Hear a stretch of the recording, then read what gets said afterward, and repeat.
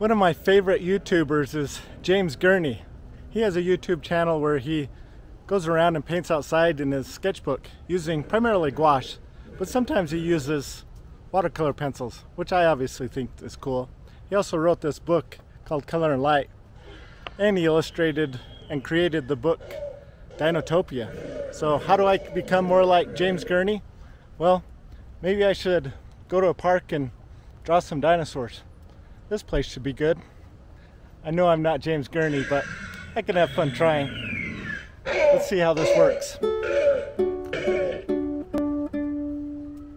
So for this video, I'm going to be sketching 3 dinosaurs.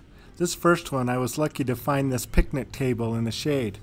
I feel really successful if I can find a good view with some good shade. I spent quite a while rendering this Allosaurus with pink and purple and orange watercolor pencils. And while the dinosaurs here are really cool, I couldn't deny that I like painting landscapes a little bit better. And I remember James Gurney worked for models called maquettes that he created. And he would put those dinosaurs in front of any scene he wanted. So I'm going to use my artistic liberty and walk down into the shade of this tent and put my dinosaur I just drew in front of this waterfall. For this particular sketch, I'm using a canvas-like artboard called Canva. I like it because it's less absorbent than watercolor paper, and it allows the colors to flow and almost get a little drippy. I like that. But not too much, because I need to preserve the whites of these waterfalls.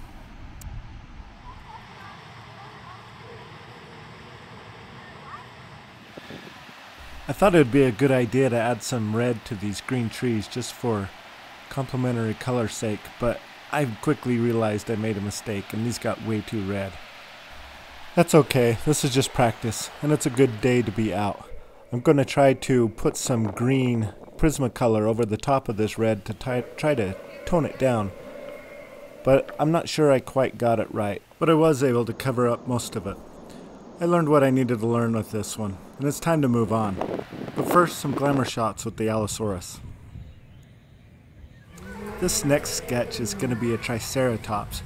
You can see the crowds are getting bigger, but I fortunately found another shady spot on this bench. I'm going to sketch in a regular sketchbook this time, nothing treated, and fortunately the scenery is such that I like where it's set, so I'm not going to do anything more than just hang out on this bench. I'll admit, I wasn't really into dinosaurs as a kid. I was more of a woolly mammoth or saber-toothed tiger type of guy. And I gotta say, sketching dinosaurs like this felt like the playtime a kid would have. It has been fun to do some imagination with my sketching. Having a couple of pencils in my hand, sketching in a sketchbook on a summer day, it's just what this old man needs sometimes. I hope this kind of inspires you to do something similar. You may have noticed that I'm not using a pencil here. I'm actually using a watercolor marker by Tombow. It lets me do some quick darker areas without getting the paper too wet. For quick sketches like this, they really work great.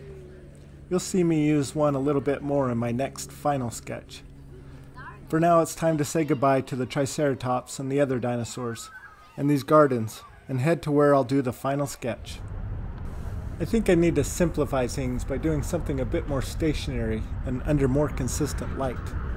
Plus it'll help that I won't have to find any shade because it's temperature controlled in here. As I start this sketch, you'll see that I started with a loose drawing of this fossil of a Gorgosaurus, and I'm using that Tombow marker I mentioned earlier to help me clean up the sketch before I start adding color. So if you've made it this far in the video, you may wonder why I mentioned the book Color and Light in the beginning. Well, that's because while I primarily enjoy doing art for the ways it helps me to relieve stress, I also enjoy getting better at it. Here I used an indigo pencil to separate the background from the structure of the skull, which I'm choosing to do with yellow ochre. This plus black, gray, and white are the only colors that I'm using for this sketch. Gurney talks a lot about using a limited palette in his videos, and that's what I'm trying to do here. It's a great exercise. I'm sketching in the same sketchbook as before, but for this page I prepared it with a pastel ground. It puts some extra texture on the paper and it makes it a bit less absorbent, which I like for the watercolor pencils. It helps them behave more painterly and more fluid. Gurney often pre-prepares his sketchbook pages with a casein underpainting, and you can learn more about that if you watch some of his videos, which I'll link to. There are a lot of things to learn about making a good image.